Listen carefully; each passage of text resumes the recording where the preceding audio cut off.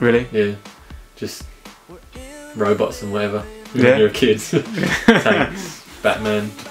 I think a lot of kids draw, but then you probably get to an age where you sort of think, I'm bored of this, I want to play computer games or something, you know. But some people carry on doing it, and they're normally the ones who are doing it professionally. You know, they sort of realise that point when you're at junior school and like kids are like, oh, you're pretty good at that, and you're like, yeah. And then you're at high school and it's like, oh, maybe I should do this a bit more professionally. And then I think things like uni and that, obviously, and foundation just sort of made me really realise. I always knew I wanted to do something with drawing and creations, but you know, I think uni and foundation made that really like, that's what you want to do. For the nights that take me back to 19.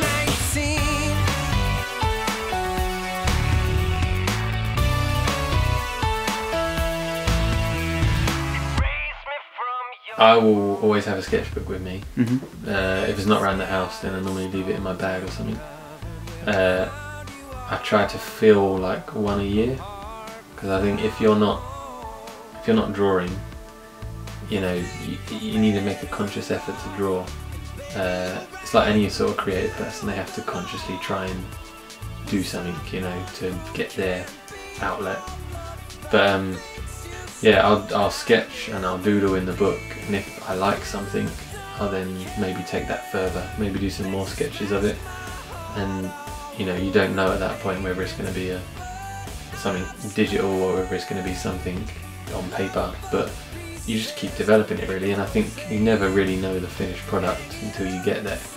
It's always like, I could add this a little bit more, or I could change it. For the nights that take me back to 19.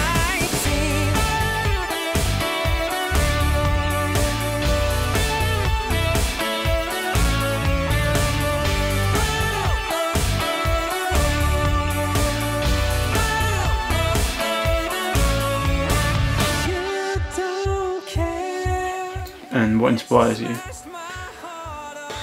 Anything really. You know, I buy a lot of books, films, anything I see in films, cartoons. I listen to a lot of music. Yeah, that you smashed my heart all over the pavement.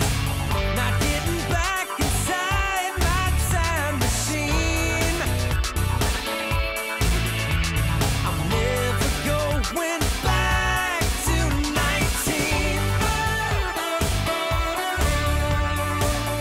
Never going back to 19. You know, anyone can know that they're good at something, but when it's something that other people can judge quite easily, you know, everyone's quick to judge, oh, he can't draw, he can draw. Do you know what I mean? So self-confidence then? Yeah, I think so.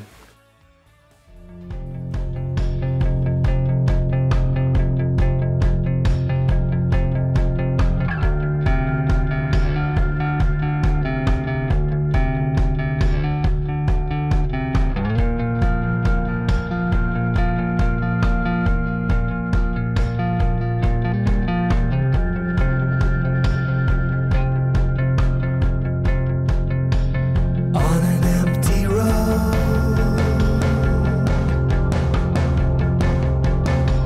In an empty town. Then I'd normally scan it in and get my rough copy, and like once I'm happy with that, and then I would put that on the light box, and I make a tracing of it, because before I had the light box, basically I used to try and make as little marks as possible when you're sketching, which sort of stops you from doing what you want to do, and then you'd ink on top of that, and you'd end up trying to rub out all of those pencil marks. Doesn't really happen. So the light box was sort of the next step in making a more clean finished piece, you know, something a bit more professional.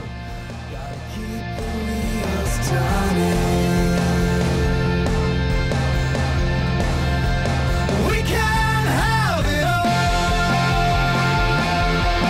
tonight. We can have it all.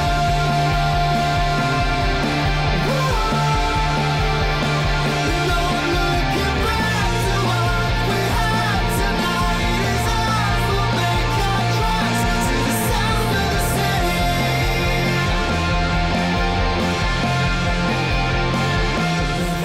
because you're always trying to rush to get something done, you know, because you obviously don't want to spend too long on something because that's your time is valuable.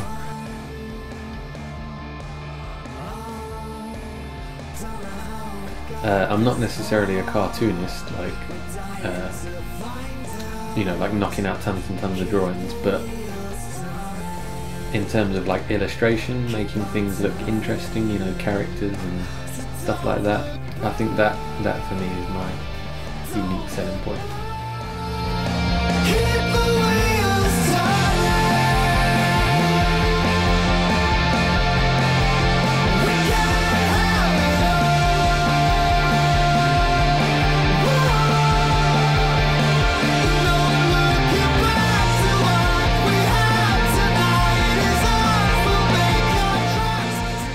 Because I enjoy what I do, I don't ever see any of it as a challenge. I'm always trying to do better from one piece to the next. You know, I think everyone does that a little bit. Most creative people, or you know, when they'll have an outlet, they're always trying to beat what they've done last time.